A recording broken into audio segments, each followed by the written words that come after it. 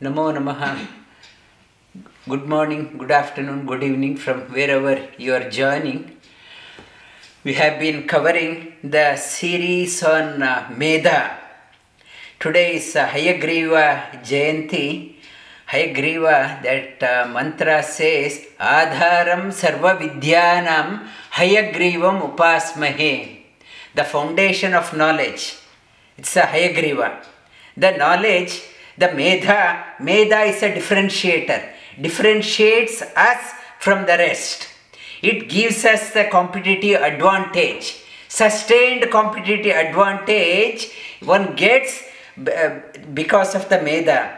As I mentioned earlier, Swarajye pujyate raja vidwan sarvatra pujyate. A wealthy person or a king is respected only in his territory or close circle. But whereas a person with illumined mind is respected everywhere. That person is respected everywhere. Medha has two letters, me and dha. Ma means mind, man, dha means dharana. What sustains the mind, what nourishes the mind, what uplifts the mind, what prevents mind not collapsing. It is called as Medha. Always elevated mind, thinking lofty, never goes into depression, always positive. What sustains is called as Medha. Medha is one of the 7 building blocks in the body, like it goes from the outer part to inside. Tvak, charma, mamsa is flesh, rakta, blood, asti, bone, and majja, marrows, and the inside, what nourishes all the outer parts of the body. Not only nourishes the outer part of the body, what illumines the mind is called as Medha. And to activate that one, I gave the tips. One is get up before sunrise, and the second one Gayatri mantra japa. And the food plays an important role. Food plays a very dominant role in Chandogya Upanishad. It talks about the food plays an important role for a healthy mind. In English there is a saying, you are what you eat. And jaisa in Hindi it is there, jaisa aisa man. The type of food you eat, the type of thinking you have. The gross part of the food what we eat comes out as a stool, gets undigested, it comes out. Mid part of the food we eat, it goes into the flesh. The food is not we are not just throwing something into the mouth. It has a energy. The fine part goes into the mind. It goes also along with according to the drink also. What type of drink? And we drink, in Hindi there is a saying, jaisa pani, aisa bani. The type of drink you have, you talk accordingly. Your quality of your speech according to the drink you take. And the gross part of the drink comes out as urine, mid part of the drink goes into the bloodstream, and the fine part of the drink goes into the breath. That is why the police do the breath testing. Whether you have drunk excess or breath test, if it is inconclusive, they take the blood sample to check the alcohol content in the blood. The Chandogya Upanishad further says, last week I touched upon ahara shuddho, sattva-suddhih, sattva-suddhau, dhruva smrtihi. Smrti-lambhe sarva-granthinam vipra-moksah. The purity of the food, ahara shuddhi, the pure food is required, and ahara shuddho, sattva-suddhih. It helps in clarifying the mind. Cluttered mind and confused mind. To overcome that one, you need pure food. And ahara sattva-suddhau dhruva smrtihi. When the cluttered mind is gone, your memory becomes very sharp. Many people complain, I have weak memory, I can't remember whatever you said, and I had to repeat again and again, still I don't remember. This is the reason. When that the memory is good, all the obstacles gets removed. You will take a right decision and it will liberate you. And food part, when you are eating and you have to pay respect. The pure food means you in supermarket, if I pay extra money, I will get a high quality food. Instead of $1 a kilo, if I pay $5 a kilo, I will get a pure food. That is one from the matter side.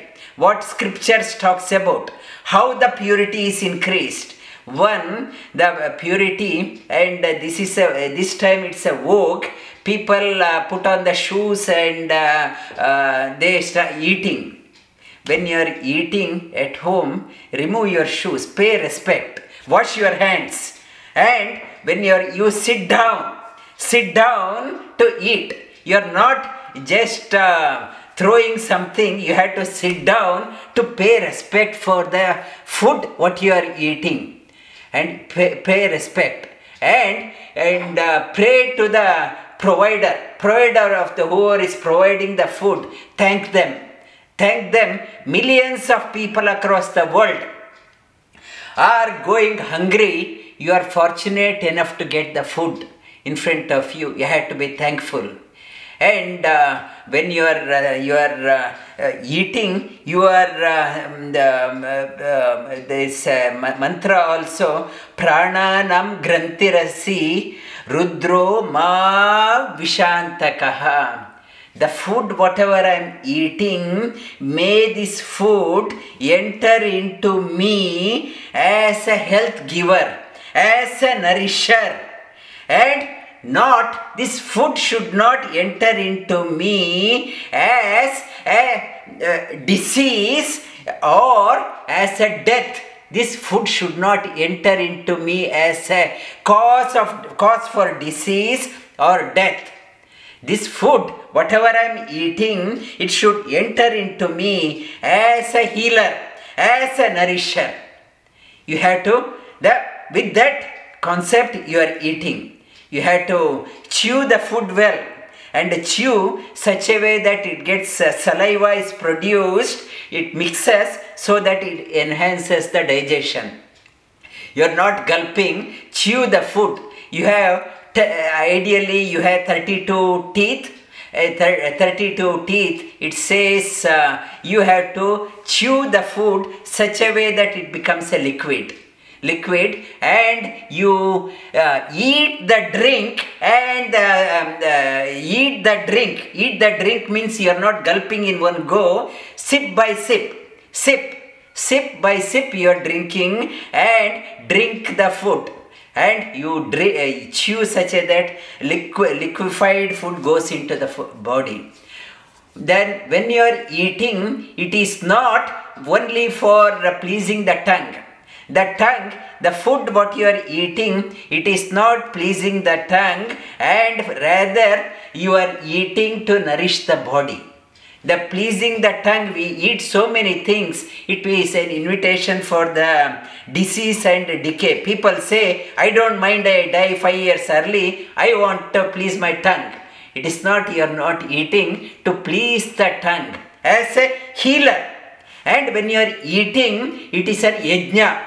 There is a fire pit in the stomach region is a fire pit, and the food what you are eating, it is an offering into the fire. It is a havan, it is a yajna you are doing. There is a fire here and you are putting this one as an oblation. What Sri Krishna in the Bhagavad Gita talks about, when you are eating, say this mantra, Brahma Arpanam, Brahma Havi, Brahma Gno, Brahmana Hutam, Brahmaiva Tena Gantavyam, Brahma Karma Samadhina. This eating process, even in the eating, this is an offering to the Lord. The fire ceremony. I am doing this one, whatever food I am offering, it is an havis. It is an offering into that one. And so that Brahmarpanam, this arpana, it is to offer to the Lord. I am eating as an offering to the Lord. A havis is a part, it is a part of offering to the Lord. Brahmaiva tena ganthavyam. And this, whatever offered, it is an offering to the Lord, and so that the Lord in me gets pleased with my yajna. My yajna. Brahmaiva tena gantha Brahma karma. This offering, it is called as Brahma karma. Great karma. Karma yoga. I need not have to do many elaborate things. Even small act like I am eating, it is called as a Brahma karma. It's a great offering to the Lord, which pleases the Lord. Brahma karma samadhina. And the food, what we eat, it determines the mind. What type of the food it affects the mind. In Bhagavad Gita, Shri Krishna says, Katvamla lavana ati ushna tikshna ruksha vidahinaha ahara rajasasyeshta dukkha shoka maya pradaha. If the food I am eating katu, it's amla, very bitter, or the very sour, very spice, extremely temperature hot, or very salty and very chilly, very spicy food. Katva amla lavana ati ushna tikshna, very the pungent smell, very sharp smell, and that type of food, if I am eating, if I am drawn towards that one, it results in dukkha, shoka, maya prada. Dukkha means it creates a sorrow. Sorrow, not satisfied. Mind becomes very restless. Mind, like garlic and onion, may be physiologically it is good, but scripture says that garlic and onion dulls the memory. Memory becomes weakened. Garlic and onion. And dukkha, the loss of memory. Shoka, dukkha and shoka, grief. And maya means so many diseases come out of that one. And that when my thinking gets skewed, I don't know what I am doing in my life. And that why a person falls down in life. Continuing on, last week I talked about making of a leader. And dhyayato vishayan pumsaha sangasteshu pajayate sanga sanjayate kamaha kamat krodho bhijayate krodad bhavati sanmoha sanmoha smrti vibra-moksah smrti vibramshad buddhinasho buddhinasha vinashyati. Why person falls down in one's life? Because of this type of food, am I thinking whatever I am thinking? When my food has affected my mind, when I am thinking wrong, and thinking on that one, I start getting a wrong end of the stick. When I get the wrong end of the stick, and dhyayato vishayan pumsa, I start getting attached to that one.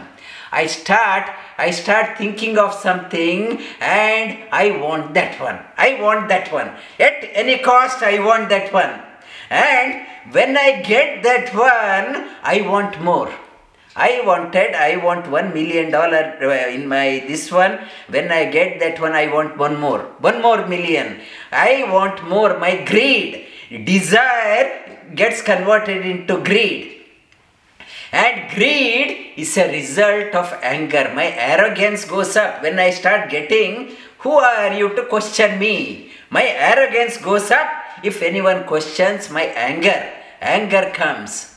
Anger from the desire, my arrogance goes up. Anger from there, krodad bhavati sanmoha. I started, my mind, thinking gets clouded. and sanmoha, sanmoha smriti vibhramaha, and my this clouded mind, my memory is lost. I don't know what I am talking, I don't know what I am doing. Puffed up with arrogance and anger, I don't know what I am doing. And when the mind has lost, I do things such a way that I regret. Krodhat bhavati sanmoha smriti vibhramaha. Smrti bhramshat buddhinasho. And when the memory is lost, my intellect is lost. I can't differentiate what is good and bad. It results is buddhinashat vinashyati. That person falls down. A leader is the one. Many people, the promising leaders are there, but as they start off, after certain time they go down in their life. They can't maintain that one. Why? Because of this one. Food plays a very dominant role. There are so many managers around, but hardly any leader. The leadership, to have a leader need to have a sharp mind, and lifestyle should be very good. What one eats, what one drinks, the social circle, all make up a leader. It makes up to become a good leader. And many people, when they get puffed up, they even hide behind the religion, saying that we have a religious sanction to do whatever we want. And in the past, many atrocities had committed, what we see in the scriptures like Ravana or Duryodhana or whatever. And in the current situation we are seeing in Afghanistan and other places, in the name of religion, they hide behind the religion, saying that we have a religious sanction to do the atrocities. The leader is the one who has purified oneself.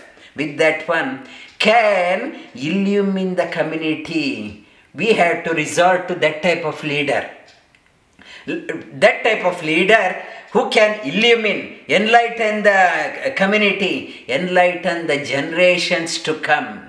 The Medha is a key to success in our personal life, in a social life, and as a world, to uplift the world, we need a leader with an illumined mind. Yoga has a solution. Let us take shelter in yoga. Yogam sharanam gacchami. Let us take shelter in yoga to uplift ourselves and add value to the whole world. Lie down on your back.